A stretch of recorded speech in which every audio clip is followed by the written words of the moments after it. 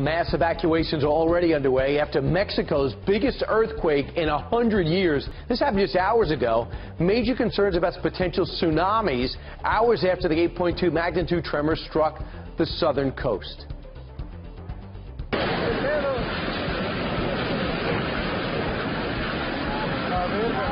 They said they felt this in Austin. Debris is raining down and sending terrified residents running for cover. About 50 million people across the country felt the tremors. This brand new video shows a light swaying back and forth inside an office building, and at least 5 people are dead. That number expected to go up.